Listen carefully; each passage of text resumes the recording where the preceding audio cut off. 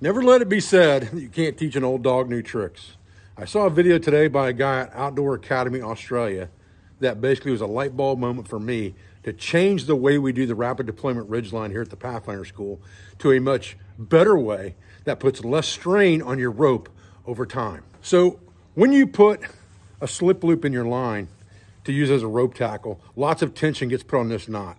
When you have to pull it out, a lot of times the rope will twist inside the knot, and then you put a lot of wear on your paracord. You also have to then pull all of the length of the line that you have left in your Ridgeline through that loop to use it as a rope tackle.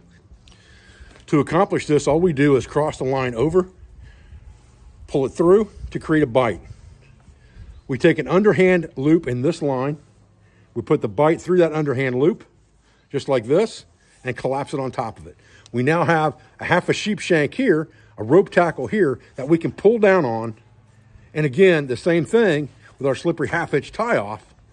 But when we pull it out, everything's gonna fall apart and nothing has to be pulled through a loop. And the line doesn't have to be popped to get that line out.